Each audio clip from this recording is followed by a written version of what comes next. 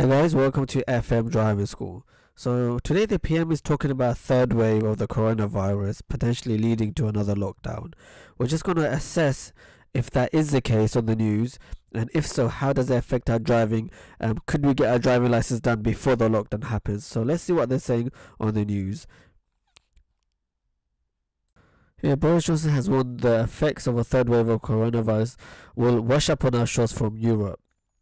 The PM has said the UK should be under no illusions we will feel effects of a growing case on the continent. One of the ministers, Lord Bethel, also warned the UK might put all our European neighbours on the red list of countries, where arrivals are either banned or put in quarantine hotels. The comments come amid a row over COVID-19 vaccine supplies in the EU. Let me see what else they're saying. Let me go to Sky News. Let's see what they're saying on Sky News. Boris Johnson has reassured EU leaders don't want to see blockades on the exports of COVID vaccines, as he warned a third wave of infection in Europe would likely hit the UK as well. Amid a dispute over a possible block on exports of coronavirus jabs to the UK, the Prime Minister said that he has been reassured by talking to EU partners over the last few months that they don't want to see the blockades. He stressed the UK was on course to vaccinate the top 9 priority groups, including all over 50s, by 15th of April, while the government would bash on with its roadmap for lifting lockdown restrictions over the next 3 months. Mr. Johnson said he had talked to EU leaders repeatedly over the period, adding, "We're all facing the same pandemic, we all have the same problems." Okay, so it's a little bit more positive on Sky News. I think one thing worth stressing is that the continent right now, you can see sadly there is a third wave underway. Okay, and people in this country should be under no illusion that previous experience has taught us that when a wave hits our friends, I'm afraid it washes up on our shores as well. I suspect we'll feel those effects in due course. That's why we're getting on with the vaccination program as fast as we can. A vaccination campaign, developing vaccine, rolling them out. These are international projects, and they require international cooperation. So this is interesting. Both France and Italy have recently been forced into new coronavirus restriction amid a rise in the cases and the slow rollout of the vaccine across the EU, an issue that has heaped huge pressure on European Commission President Ursula von der Leyen. Alright, so it looks like France and Italy are back into restriction.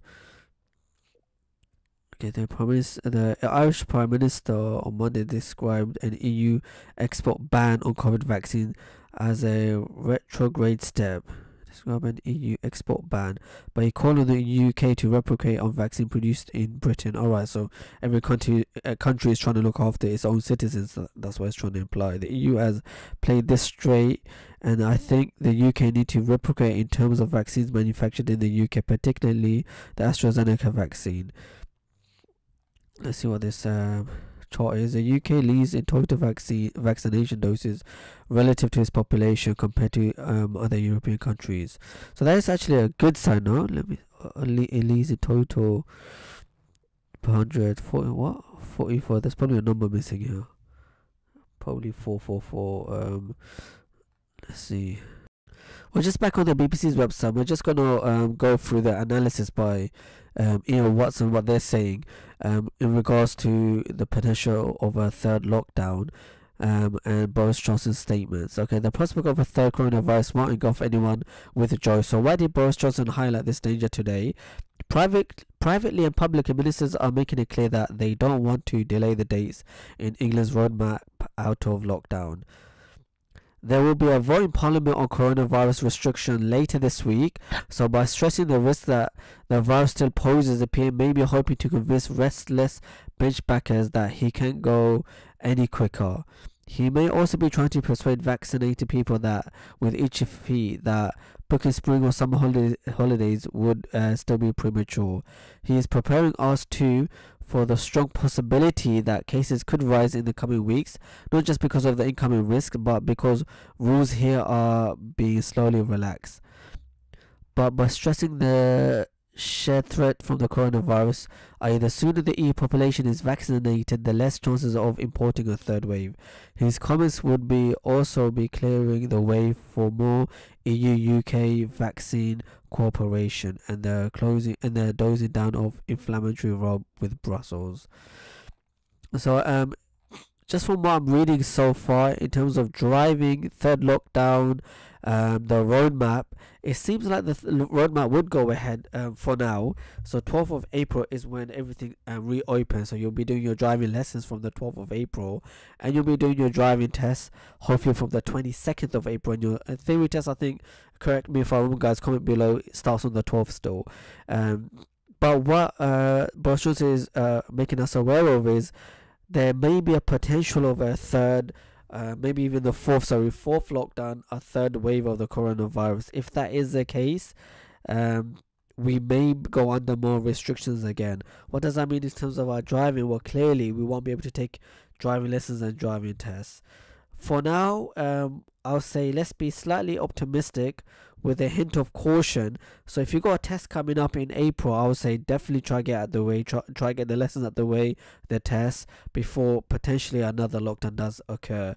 If you got theory test booked, revise for it thoroughly, and don't fail, guys, because get out of the way. So if there is another lockdown, at least you pass a theory test, and then by the time the restrictions open up again, you'll be ready for the practical. Those of you who got practical coming up, make sure you prepare for it thoroughly, because you don't want to fail. You don't want to prepare for the driving test and then fail, and then potentially have to wait very long time for another driving test. So definitely try to get the driving test and theory test out of the way.